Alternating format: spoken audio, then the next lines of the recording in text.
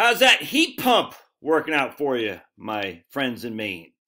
Such a scam, such a scam. I hope you didn't sacrifice all sorts of heating for your stupid heat pump. Oh my goodness. Let's take a look. Mainers urged to prepare for extreme cold. The coldest has been since 2016. Whoa. We don't need firewood. We got a heat pump. Who needs firewood when we got a heat pump? Hey, crazy. The MEMA, Maine Emergency Management Agency, is urging Mainers to prepare for the extreme cold weather. Said wind chills will plunge temperatures in the negative 30s and 40s. The cold temperatures that we're expecting on Friday and Saturday happen only about once a decade. Oh boy, so we're urging Mainers, this is the time you want to be indoors, you think?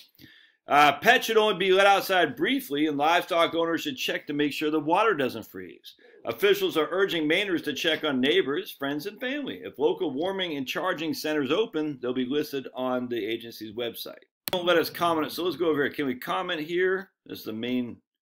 I guess not. Anyway, so let's just take a gander.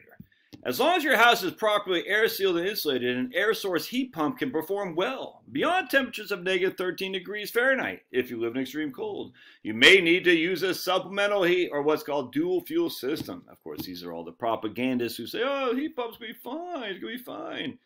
Can heat pumps actually work? The consumers right here. Heat pump, let's look at this guy right here. Heat pumps can work in all types of weather.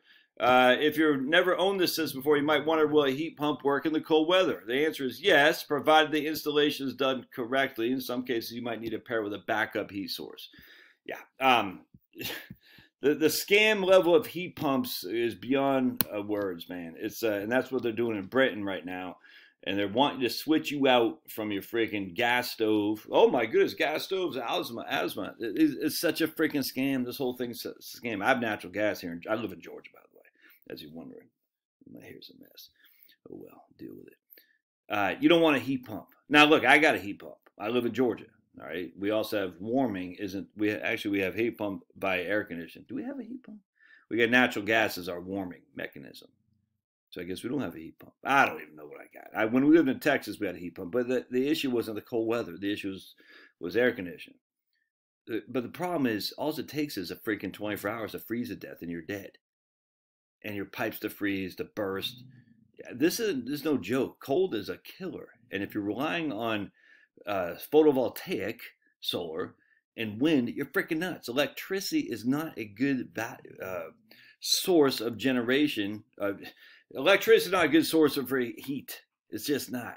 It's dumb. Heat pumps rely on electricity. You need good old-fashioned fossil fuels. So tell that to Janet Mills and those fools up there in your freaking stupid state legislature. Stop the destruction of human beings via heat pumps. So frustrating. All right, we'll see you.